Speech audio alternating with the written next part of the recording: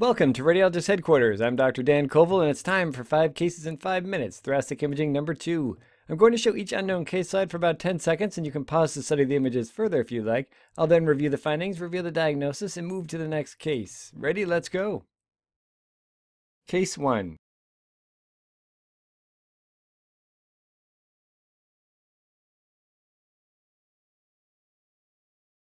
Okay, so we're looking at frontal and lateral views of the chest, and one thing you notice is that the left hemidiaphragm is elevated, which suggests that there's left hemithoracic volume loss. Also, there's haziness where the left upper lobe should be, and we see this crescent of air adjacent to the aortic knob here, and that indicates left upper lobe atelectasis with the Luftsichel sign. You can also see the collapsed left upper lobe on the lateral view displaced anteriorly, which is a great place to look for left upper lobe atelectasis. So Luftsichel is a German term meaning air sickle or air crescent, and it can be a helpful clue that you're dealing with left upper lobe atelectasis when you only have a frontal view. If we look at the patient's CT scan, you can again see that collapsed left upper lobe. It's completely collapsed, and that was due to an obstructing mass here at the left upper lobe bronchus, which was squamous cell carcinoma. And these left-hand images show that this air crescent sign is formed by a hyperaerated portion of the superior segment of the left lower lobe in between the collapsed lung and the aortic knob here. Alright, case 2, slide 1 of 2, CT chest.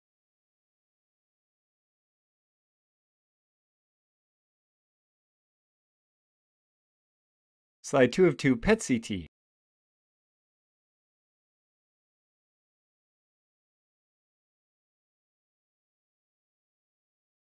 So CT chest of the left upper lobe with lung windows shows extensive interlobular septal thickening. So all these septal lines here are surrounding the secondary pulmonary lobule. So normally you don't see the secondary pulmonary lobule on chest CT unless it's abnormal. So whenever you see these polygonal shapes, you should start wondering, is there interlobular septal thickening? Because at the periphery of the lobule is where you'll find the lymphatics and the pulmonary veins. And then in the center of the lobule is where the bronchioles and pulmonary arteries live. So what can cause this? Well, a mnemonic you can use is LISA. L is lymphangitic carcinomatosis, which can cause smooth or nodular interlobular septal thickening. Interstitial pulmonary edema, which tends to cause smooth thickening. Sarcoidosis, which tends to be nodular. And then alveolar proteinosis, which is usually smooth thickening. So this is a little nodular, the thickening we're seeing on this case. And also what's unique is that this is isolated to the left upper lobe, which would be very unusual for interstitial edema. So if we look at the patient's PET scan, you can see that that region in the left upper lobe is markedly FDG avid, which confirms lymphangitic carcinomatosis. Also, there's bilateral metastatic mediastinal and left hilar lymphadenopathy demonstrating increased FDG avidity. So this was lymphangitic spread of carcinoma due to adenocarcinoma of the lung.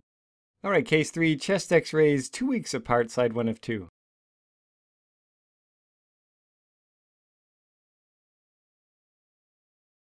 Slide 2 of 2, CT scan.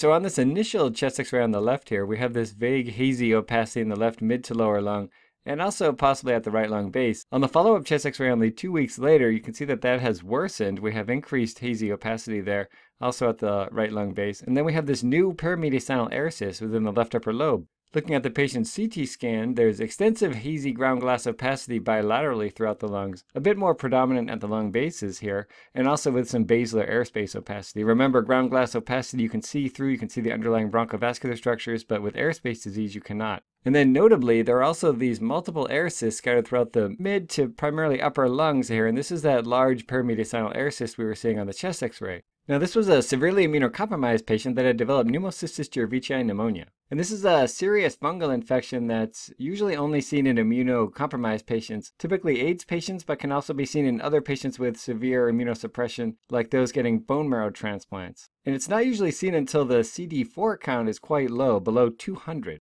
Now, this used to be known as pneumocystis carinii pneumonia, but it was changed to jirovecii just so we could have something new to memorize.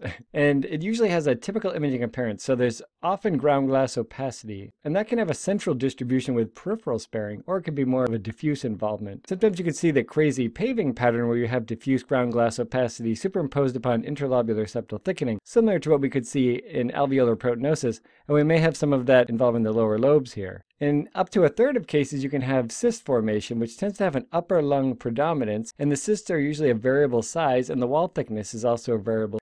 And when these are subpleural, like this large paramediastinal cystic focus there, they can spontaneously rupture and cause pneumothoraces, which is another complication of pneumocystis pneumonia to be aware of. And then finally, you can also have patchy consolidation, airspace disease, like what we have here in the lower lobes. All right, case 4, slide 1 of 2.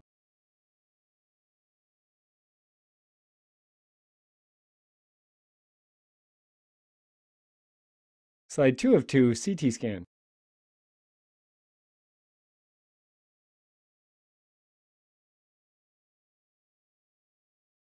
So on these frontal and lateral views of the chest, we're looking at a case of sarcoidosis, which is a non-caseating granulomatous disease involving multiple organ systems. And on chest x-ray, it tends to have this classic appearance where you have bilateral, symmetric, massive hilar lymphadenopathy that has kind of a lumpy appearance and is sometimes known as potato nodes because they look like a big potato. And then notice too how the lymphadenopathy is slightly elevated from the heart border, which is something that allows you to differentiate this from lymphomatous lymphadenopathy, which tends to be more confluent. And if we had more pronounced paratracheal lymphadenopathy, those three together would be known as the 1-2-3 sign or the Garland triad. On the CT scan, we can see multiple subpleural nodules here noted bilaterally throughout the lungs, as well as nodules along the fissures, and that's consistent with a perilymphatic pattern of nodularity, as opposed to the random/miliary or centrilobular pattern of nodular distribution. Also, you can see that there are some peribronchovascular nodules here in the right lower lobe, and also left lower lobe as well. So this would be consistent with stage 2 sarcoid. So there are 5 radiographic stages of sarcoidosis. 0 is normal, 1 is only lymphadenopathy, 2 would be lymphadenopathy and parenchymal disease, and then 3 is only parenchymal disease, and then 4 is end-stage pulmonary fibrosis. All right, last case, history, non-smoker, slide 1 of 2.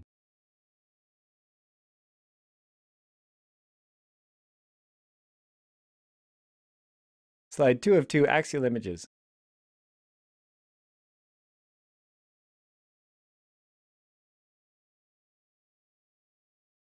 Okay, so you might have noticed on these coronally formatted images of the lungs that I used extreme lung windows to bring out the parenchymal abnormality here, which is mosaic attenuation, alternating areas of darkness and brightness throughout the lungs, hypoattenuating and hyperattenuating areas. Now, if we look at the axial images, we can more accurately describe that mosaic attenuation as mosaic perfusion, because in the dark areas here, the vessels are smaller in size than the vessels in the bright areas. Also notice that down here, this little vessel is smaller in the dark area compared to the adjacent vessel in the bright area of the lung.